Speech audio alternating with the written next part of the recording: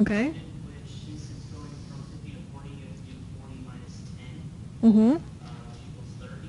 Okay. And then after that, you take the fixed cost, which is 240,000, and divide it by 30, and you should get 8,000. 8,000, and this is what? And that is the break-even.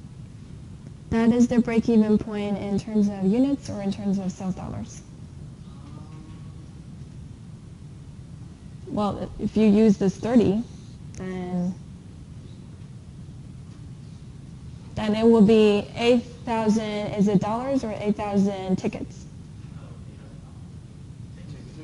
8,000 tickets, because each ticket variable cost is $30, right? You did this part right. If it's asking you a break-even point in units, then this will be the answer, but then you have one more step to do. Once you get this 8,000, what do you do with it? Tickets. So how much is sales dollars of this? Multiply that by 40, right? Because the new sales price per ticket is 40. Right. Thank you. So you have $320,000. This would be the break-even sales in dollars. Now remember that this is one way to do it. We also have another way to do it. We'll be using directly contribution ratio. That's another way.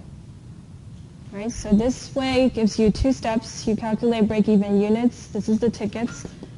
Because what you use here in the denominator is variable cost in dollars.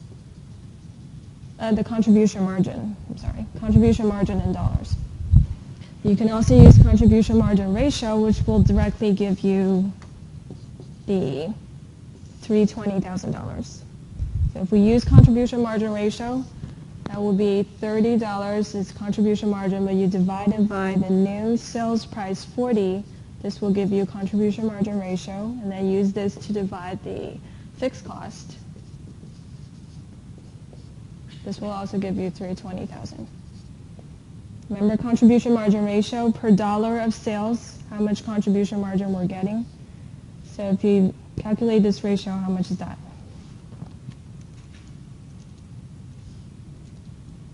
0.75. Right, so $240,000 divided by 0.75 will give you $320,000. Okay, so there are two ways to do this. You can either calculate break-even units first and then calculate break-even sales. The question actually is asking you both of these. Okay, so you can do it this way or get the sales dollars first.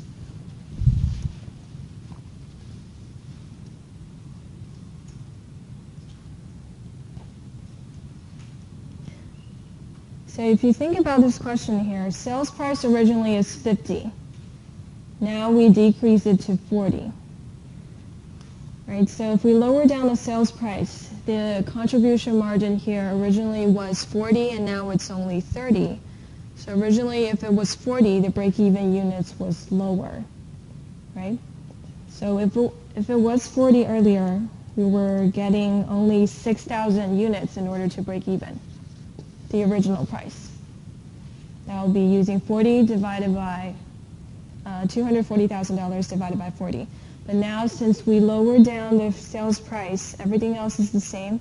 Contribution margin per ticket you're getting is only $30, so you need to sell more tickets in order to break even. Okay, this is what this problem is trying to lead you to understanding. If we change some of the strategies in the business, how will this affect break-even units? Earlier it was 6,000 units, now you need 8,000 in order to break even. But each and every ticket you're selling it at a lower price, so it's also likely that customers, if they compare across different amusing parks, they may want to choose yours because yours has a lower price. You may be able to break even more easily.